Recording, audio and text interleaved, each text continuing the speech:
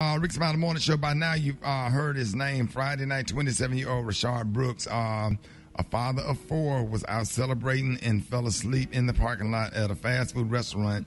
The police were called, and after attempting to arrest Brooks, he ran with the officer's taser and was fatally shot twice in the back by an Atlanta police officer.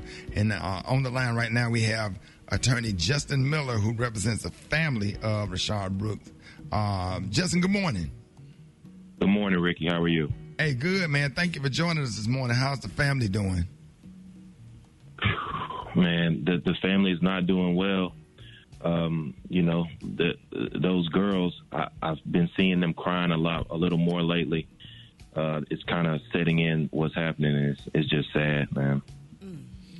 Wow. Atlanta. I know that Atlanta District Attorney Paul Howard has said the charges could range from murder, felony, murder, or involuntary manslaughter.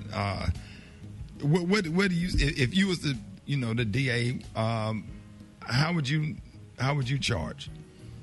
Rickey, that's a hard question. Just because the DA has a job to do, they have to charge what they think they can prove.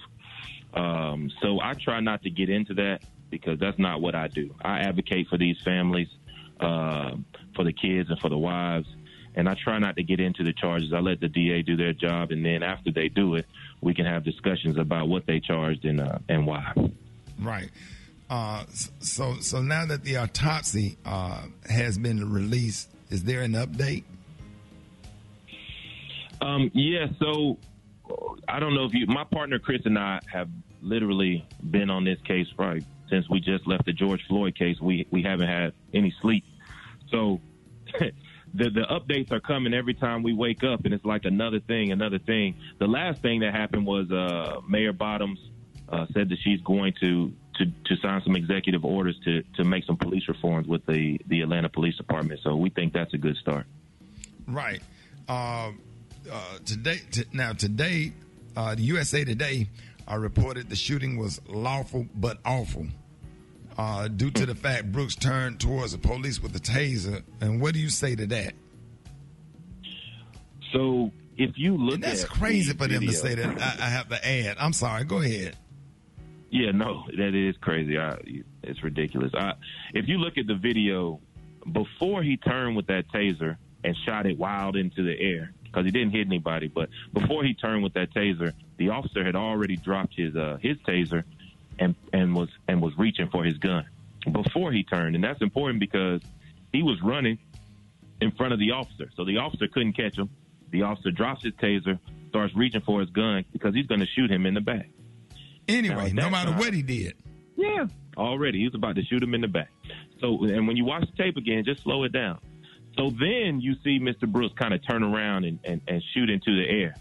And then he turns back around and continues running. This is all in a very quick second. And then the officer shoots him in the back and in the butt. What are your thoughts after hearing the 911 call and watching the body cam footage in this whole case? I just think that we have to, when I say we, I mean people just generally, we have to be more careful about when we call the police because certain situations just don't require that kind of intervention. And until the police are trained differently, those kind of interactions can result in very, very bad consequences, especially for black people, as we know and as we've all seen. So I would just say, if you're going to call the police, if you see somebody in the drive-through sleeping, right, get somebody out there, tell them, help them, move them, call them. You help them get help. Because I'm wondering, like, why didn't somebody just go and tap on the one and say, hey, bruh, wake up. Come Especially, on. And I'm from Atlanta, and I don't live in that area, but I know that area. And, like, black people need to have it in our mind that we only should call the police in absolutely extreme circumstances. Like, if there's any other option, we need to exercise that, and that needs to be our very last option until we get some of this stuff worked out legally. I mean, I agree. I thought the girl that called the police was white. Changes.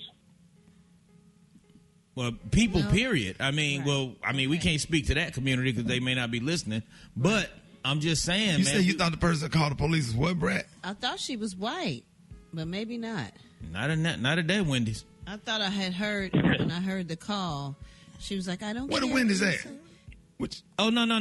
I know what Brad's talking about. Brad's talking about that was the 911 dispatcher who said that she reported to a superior because she was watching a live video of what was going on. Okay. And something about reporting to the. Yeah, was that the George Floyd situation? They all starting to get wrapped up into one. Right. So attorney, it's all the same thing. Let me ask you, what do you think is going to happen in this case? And if you had to guess, what do you think the officer will be charged with? Ricky, don't make me guess on that, man. I really don't know. I hope they are charged though with something that the family can live with, because that's who's really hurting and that's who's really asking for it. I mean, they are from that community. Their family is from there. The whole family. I mean, I've seen 30 and 40 family members, different people coming in and out, and they are sick right now. So I hope that whatever they're charged with, it makes the family at least get some kind of rest and some kind of solace from that. Hey, man, thank you for all that y'all are doing, man. All of y'all attorneys out here, man, that's representing and trying to do everything to try to make sure that we are our rights and stuff are not being violated, or whatever. And I'm sure you getting all kind of crazy death threats and everything else. You trust me. I know. I talk to Crumpet Reverend Al all the time, and I know y'all getting it too. And make sure you give the family our regards. We love y'all and we support y'all. If there's anything you need from us, anything you need for us to put out there, we are here. And thank you for taking time out of your schedule to come on the show. We really appreciate it. And Ricky, can I just add one thing? I would just say to people who want to do something, who want to help, who say, what can I do? With these families, especially this one, donate to their GoFundMe. People say, oh, I got a college fund for the kids and I want to do this and that, but people got to make it to college. You know what I mean? Right. You got to get there. And so the money that Rayshard was bringing into that household was the only money going into that household, and now it's gone, and there are 4 kids and a wife there. So if you can, please donate, help that family out because they really need it. Right. Is there a certain account set up? Or is there an Instagram or a Cash App or anything? Yeah, well, there's a GoFundMe, an official GoFundMe. We'll send you that information when we get off the line. But there's an official GoFundMe set up for the family. So we would like everybody to donate to help them out because, like I said, they really, really need it. Hey, man, thank you so much, man. Y'all, Justin Miller for coming on the show, man. And I'll tell the other attorneys keep doing what they're doing, and we're here to support you. Hey, thank you, man. Appreciate it.